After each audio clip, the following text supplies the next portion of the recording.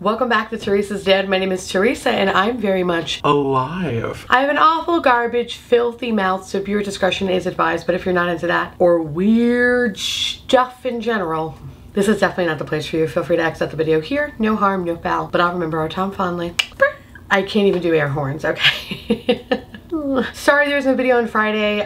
If you didn't see my community tab thing, I got the COVID. And so I've been out of commission, but now I'm back. But I still don't have a voice and I sound kind of congested. I feel like I'm in a submarine. But I'm well enough to do my makeup and I look pretty cute, if you don't mind me saying so myself. It could be that my brain is Swiss cheese, but it doesn't matter. So in today's video, we're going to be talking about our two different products that are new at Sephora that I was incredibly excited about picking up. First one being the Haus Labs concealer. Y'all know how much I really love the foundation and the powder, and I've been waiting for this thing to come through, and finally it was delivered, and yeah, we applied it today.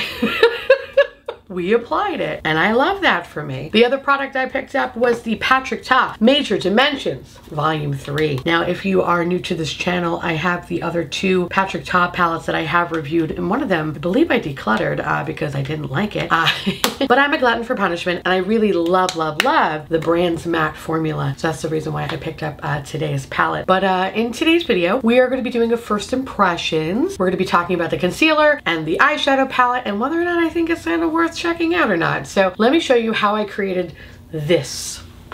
So the first product we're going to be using is the new concealer from Haus Labs, and when I tell you my body is fucking excited, it's excited. I am obsessed with the foundation, and I've been just praying and waiting for this to arrive, and I'm so excited that it finally did. And I swear to everything in this world, if it disappoints me, I'm gonna riot.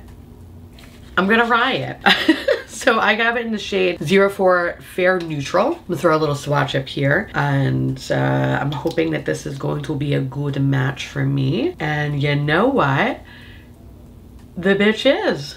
The bitch is a good match. It's not brightening, which is kind of nice because sometimes I find that when it's like a really light concealer on me, it looks very dry. And I don't know what that's about, but it looks very dry and kind of scary because that's when I notice a lot of dry patches under my eye and I'm like, what the fuck is that? So I'm happy that this is actually looking pretty good. So I was actually gonna pick up a brush to blend this out, and we'll do that on one side, but I wanted to see what it would look like if I use my finger. And ooh, the formula is nice.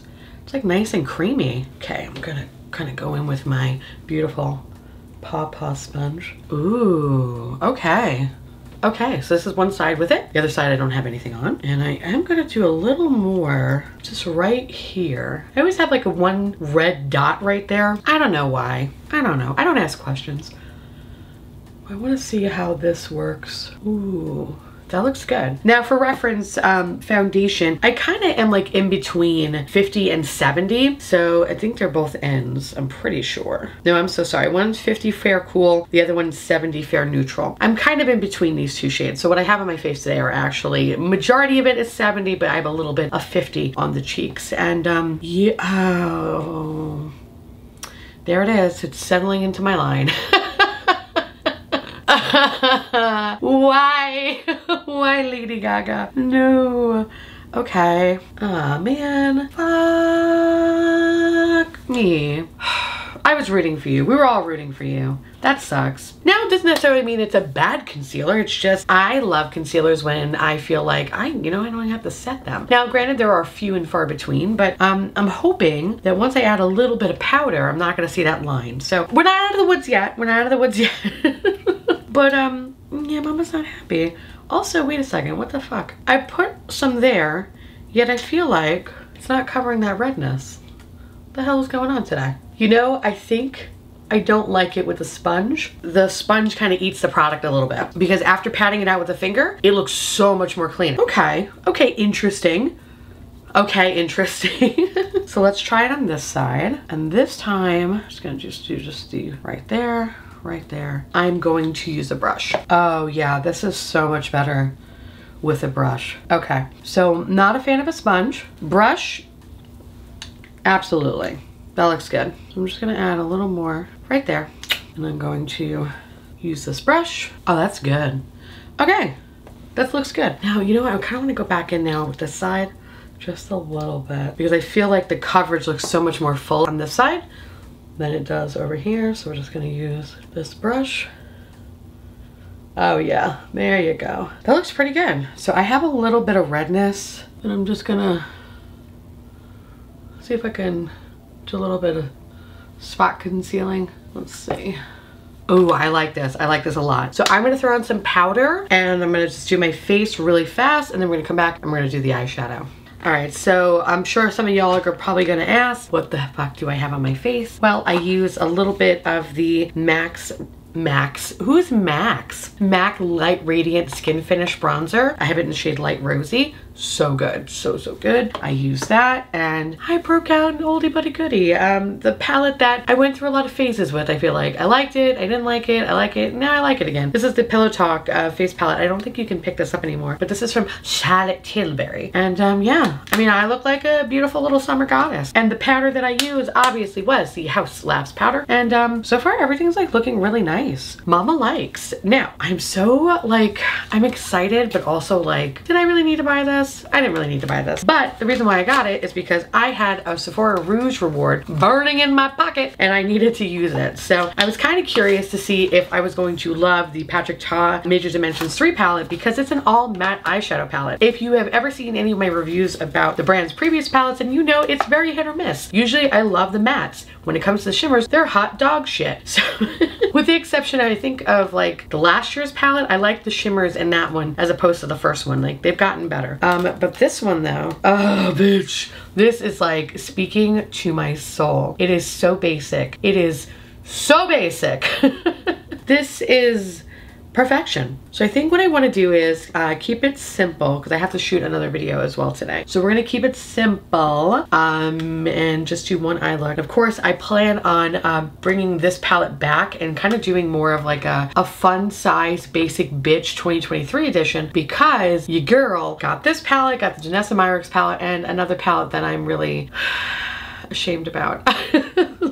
I am ashamed, but whatever, I will keep you guessing with that one. So I think what I want to do is, oh, I can't read. Okay. Okay, I think what I want to do is I'm going to kind of start with, ooh, do I want to do a warm thing? No, I'm a cool tone baby. We're going to do a cool tone look. I'm actually going to start with this lighter brown right here. And what I'm going to do is I'm going to pop that all over the crease, or a little bit above the crease as well. Now, I did prime my eyes with a little bit of Kaleidos Tone Activator Eye Primer. It's been the only eye primer other than the Soft Matte Concealer from NARS that works best for me. But I know eye primer is a very sensitive topic for some. Some people feel that it does wonders. Some people are like, what the fuck is this shit? And I used to be one of those people until I found the right primer for me. So you kind of have to try a bunch of shit to see what sticks at the end of the day. But yeah, anyway, that said, this is beautiful. I'm so sorry, by the way. I know my voice is really gross. I'm coming off of COVID. I know, don't I look fabulous? But my voice is, I think for the rest of the week for these videos, it's gonna sound like a craggly old man. And let's just hope that next week is better. Probably the worst thing I could say about this palette is that it is powdery, and I make sure to tap off the excess from this brush, because there's a good chance of fallout and your bitch is not playing around today, because your bitch's base, I don't know why I keep referring to myself as bitch, but bitch, my base, you're looking really good today. We're looking like a snack. Anyway, this is everything. My mom is gonna steal this palette from me. Yep. Just for these two shades. That's it. The rest of the palette she could probably care less about, but she will fucking steal it just for those two. I know my mother. My mother is the only reason why that Urban Decay 2 palette, that little 6-pan, this guy, it's the only reason why it's still in production. My mother is the one that literally buys it every other week. Not even joking when I say that. I think she's on her like 10th one at this point, and she only uses 2 colors. She's cute. She's really fucking cute. I'm gonna go into the shade next to it, the darker brown shade, and we're gonna put that right in the crease just to give me a little bit more, ooh, a little bit more dimension. We love a bitch that loves dimension. This is nice. See, this is what I love about Patrick Ta. And I wish I kind of felt strongly about their shimmer shades, but I mean, I just don't think they're all that great. I think they're just okay, especially for the price point. It's like, ugh. But this though, I mean, for all mattes, I know I'm gonna get a lot, well, I shouldn't say all mattes, because not just all mattes. You do have 2 cream shades on the side, and the cream formula is really, really good. But I feel like this is the first Patrick Ta palette where I'm going to get the use out of the whole fucking thing. I feel like that's very rare for me to say, considering the shimmers are so weird, you know, and not in a good way, not in a me way. They're just weird. So kind of low-key excited about that. I'm just gonna build it up just a little bit more. I'm just kind of going a little bit. It's very, very pigmented, but I just don't feel like dealing with a lot of fallout. And because it's so powdery, you're gonna deal with a lot of fallout if you're not careful. But so far looking good. I'm just gonna go back in with that first brush with no additional product, but just like blend the two together. She's looking pretty cute. I'm gonna take the darkest brown shade and I'm gonna put that in the outer corner. I'm gonna use the Rephr number 28 for this guy. I do love a good cool tone brown moment. Is it the most revolutionary? No, but for someone who has blue eyes, bitch, it fucking pops. Pops. I don't know, maybe it's because I'm getting really close to my birthday next month, but I am just loving, really this year specifically, really just loving the basicness. Now, is this something that you need?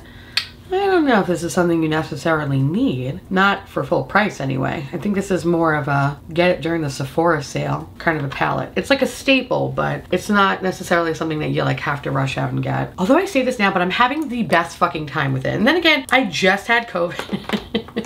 So I mean, anything just looks really fun right now.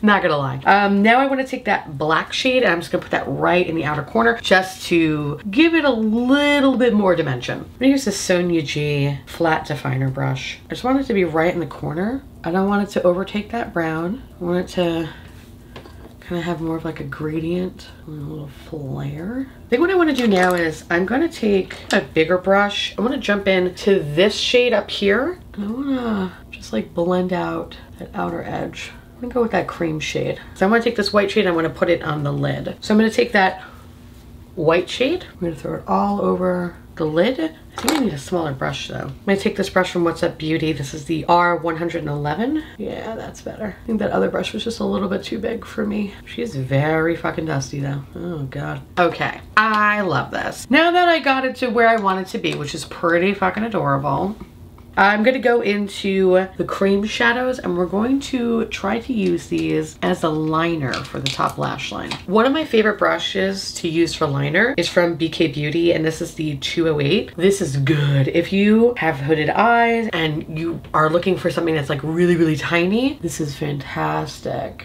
This is looking really nice. I am going to go over this shade though with the powder just because I don't want to deal with any other bullshit today. She looks really cute. So what I'm going to do now is go in with another small brush. This is from ColourPop. This is the E20 brush. And I'm just going to just take the tip and just gently kind of pounce.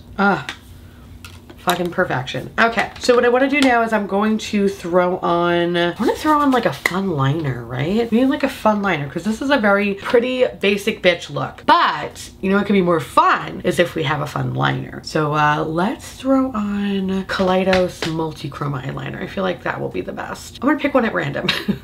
We'll see how it goes. I'm gonna go in with this green. Now that we have like this swamp creature thing going on, I am going to go back into that Patrick Ta palette. I'm gonna go in with the top one instead.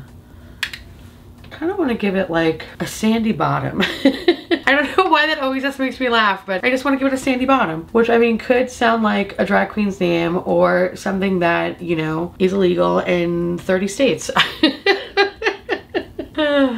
Anyway, this is good. You know when you're having like a fun, good makeup day? That's what today is. I'm having a good, fun makeup day. I love days like this. Did get a little bit of fallout. Not too much, but just a little bit. Now I'm gonna go with the mascara. I'm gonna do the other eye look and then let's talk about it. So here's a completed look and I look like a motherfucking snack. I do. I think this is so cute and I regret nothing. So let's talk about the concealer first. So a little bit about this product. This concealer retails for $32 and this comes in 31 shades. I chose it in the shade 4, which is Fair Neutral. And this one goes very, very good with both 50 and 70. So I am uncooked chicken. I'm kind of in between these shades, and I love the formula so much. That's why I don't mind having 2 bottles of it, because I just think it's a beautiful formula. And I was hoping that the concealer would be in line with the foundation. This is a hydrating concealer that has a natural finish, and it has a really beautiful medium coverage, but it is buildable. I would say, I don't know if you can get to full coverage per se, but you can definitely get to high medium. Now, when I first applied this product, I was like, okay, love the color, like the doe foot. I liked that the formula wasn't too wet. It wasn't too dry, it was just in the middle. When I patted it out with a sponge, I didn't like it. I didn't care for it. It felt like it was settling into my fine lines way too quickly. And also it was taking up some of the product. So what I tend to do with concealer is I put it under my eyes, and then I usually put it like right around the apples of my cheeks, because for whatever reason, it doesn't matter what foundation it is, but I always have like less coverage right here. I guess this part of my face is hungry. I don't know, but I always have to put more concealer there to have a smoother transition from my my under eye to my little cutlet of a cheek right here. So the fact that I was losing the coverage with the sponge was like, what the fuck is, like, what is this? What is this? I didn't sign up for this. So I used my finger, and I liked how it looked with my finger. I think it actually really does a good job blending out with the finger. So much so that I didn't feel like I needed a sponge to pat over it. Because usually sometimes when I blend something out with my finger, you can just clearly tell that it looks like I blended it out with my finger and not very good. The sponge usually pushes it into the skin and really gets that more airbrushed effect, right? So I didn't feel like I needed that with my fingers, which is wonderful. Love fingering myself.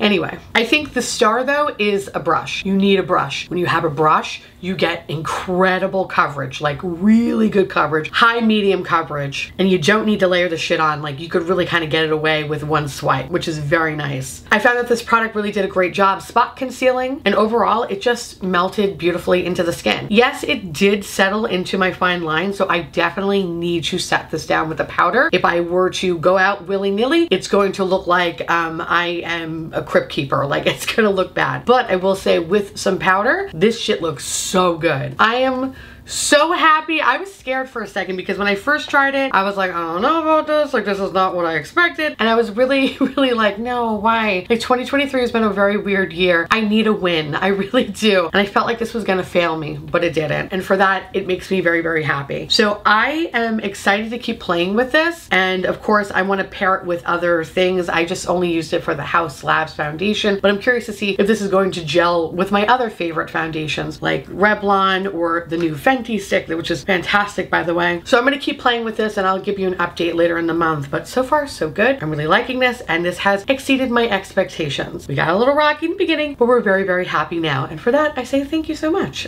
So again, if you are like me, uncooked chicken, or we have like the same kind of coloring, I have it in the shade 04 Fair Neutral. So this, I felt like, was a very, very good match for me. Also too, aesthetically, I just think it's so cute. It matches the foundation perfectly. It's not as weighted clearly as the foundation, but I love that the caps have the H logo, and the doe foot is like a nice, wide, comfortable bitch. We love a good plus size moment.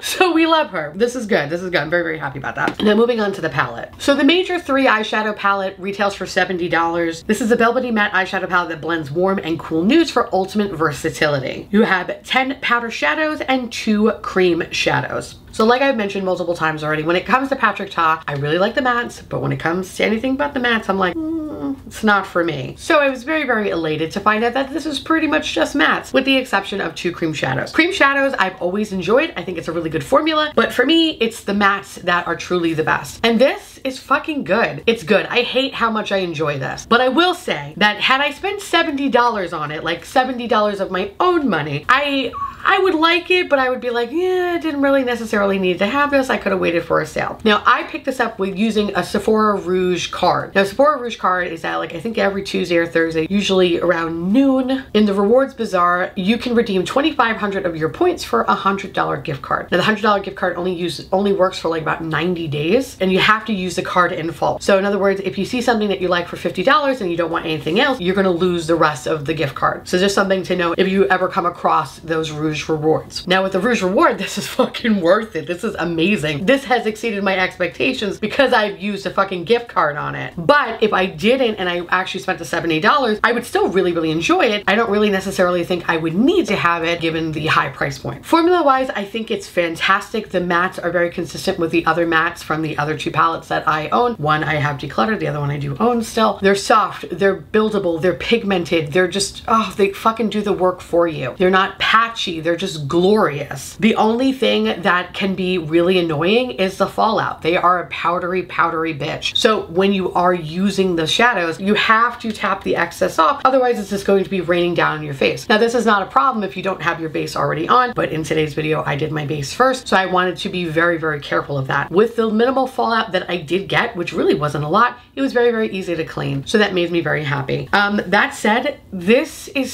it's so nice. So you have your warms, you have your cools, you could definitely mix and match in between. I only use one of the cream shadows today, the black one, as a liner, and it looks fucking great. I did use the black eyeshadow just to kind of go over it, just to make sure it wasn't smudging or creasing, because usually when I use the cream shadows, I never really use them on their own. They're definitely more of like a building block, so to speak, especially if I want like a super smoky eye moment. I usually layer that on first and then add shadow on top of it. You can use these as liner, but it's best to go over with powder just to ensure that everything stays into place. Now it's very easy when using the black cream shadow because I have the black powder shadow, so it goes over perfectly. I can see that it could be a little bit of a challenge, especially with this darker brown shade, because there's nothing in this palette that really matches that. So that I feel like is kind of points off for that one. So I can't wait to play with this again, but maybe use, I don't know, this shade, I guess maybe a combination of this and the black one just to make sure nothing moves. But again, I'll make an update about this palette because I purchased a lot of basic bitch palettes. There have been a slew of them that have come out within the last couple of weeks. And listen, we need to know who reigns supreme. And so far, with this being the only basic bitch eyeshadow palette I have out of the new batch, this one's winning, obviously. This one's fucking good. That said, if I continue to have really just good times with this palette, because I'm not gonna lie, it was actually really a lot of fun playing with it. It's a very easy palette that really takes literally no time at all to create your looks, and your looks are always just going to be like classic and stunning every fucking time. But if I continue to have this experience with this palette, I still say at the end of the day, this is something that you kind of pick up during a Sephora sale. This is something that you don't really ever should pay full price for it, because I don't think it's that amazing where it really warrants the price tag. But on a discount or using a reward or a gift card, then yes, this is absolutely a fucking staple, you know? So yeah, I like it. And I'm actually very happy considering the first palette that this brand has ever launched. I remember how hard pressed those shimmers were, and I was like, what the fuck? I don't understand what's going on with this brand, but I'm glad that they actually released an all matte palette. So yeah, I'm loving it so far, and I hope I continue to do so. So that said, now I would love to hear from y'all. Let me know down below if you have the Haus Labs or if you have Patrick Ta. Let me know because I love hearing from you, and I would love to know your thoughts on it. Do you love it? Do you hate it? Or are you kind of like, no, what the fuck is this? Let me know, because I love hearing from you. And of course, I want to say thank you so much for watching. I truly appreciate it. As always, feel free to like, comment, hit that subscribe button. It's free. And hit that bell icon for notification of all my future posts. Follow me on Instagram, Threads, Blue Sky apparently. I don't know what that's about, but follow me on there. And of course, to my beautiful, wonderful patrons and YouTube members, thank you so much for keeping this delicious, disgusting, filthy, trashy, really filthy, really gross, really nasty, really disgusting, but very beautiful and very basic garbage boat afloat. I couldn't do without you, and I love your adorable little delicious faces, and I just want to gobble you all up so you can live inside my belly and we can be one. If you want to know what is currently on my face, everything that I used in today's video will be linked down below, or at least the things that are available anyway. And yeah, again, sorry in advance for how crappy my audio is going to be for the next few days, but you know, I'm better now, and that's all that matters. Insert air horns here. God damn it. Bye.